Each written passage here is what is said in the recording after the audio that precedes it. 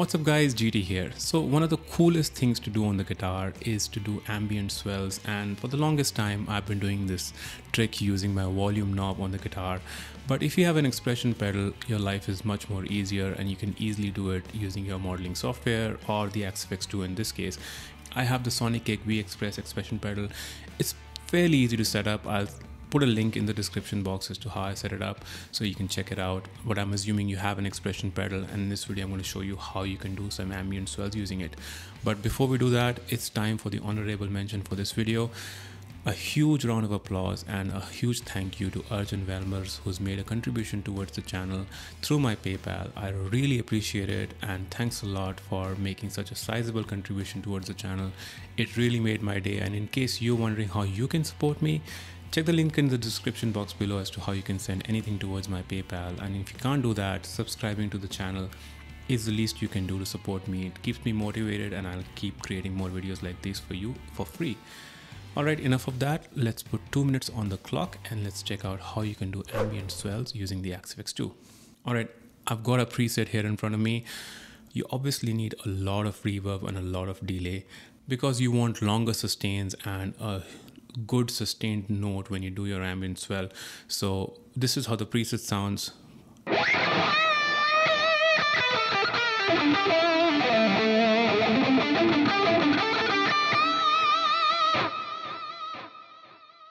So what we're going to do is add a volume block in to be able to control the volume of the overall preset and to be able to change it using our expression pedal.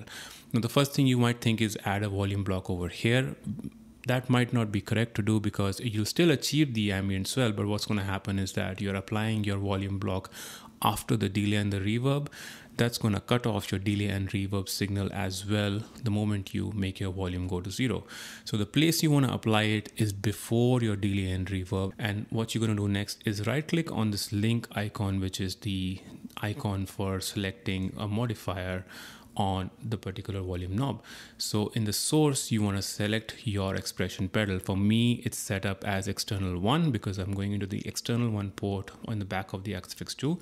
You select that, and now if you turn up and down your expression pedal, which I'm doing with my foot, you can see that the level is going up and down. So when I close this, you can see the volume is getting changed now as I am moving my foot up and down. And believe it or not, it's as simple as that. Now if I play something, this is how it's going to sound.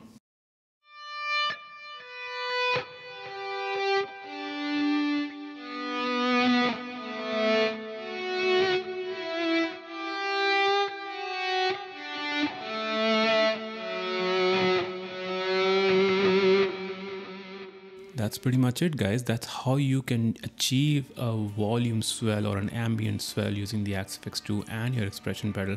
Make sure you apply the volume block before your delay and your reverb or whatever effects you want to hear once the ambient swell kicks in.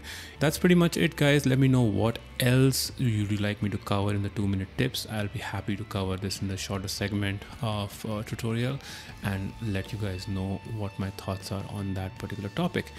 As always, make sure you give this video a like and comment your thoughts below, and in case you aren't subscribed, please go ahead and do so. It really helps a lot and it's absolutely free. Until I see you guys again in the next video, make sure you stay safe. Keep rocking, guys. Cheers. Bye-bye.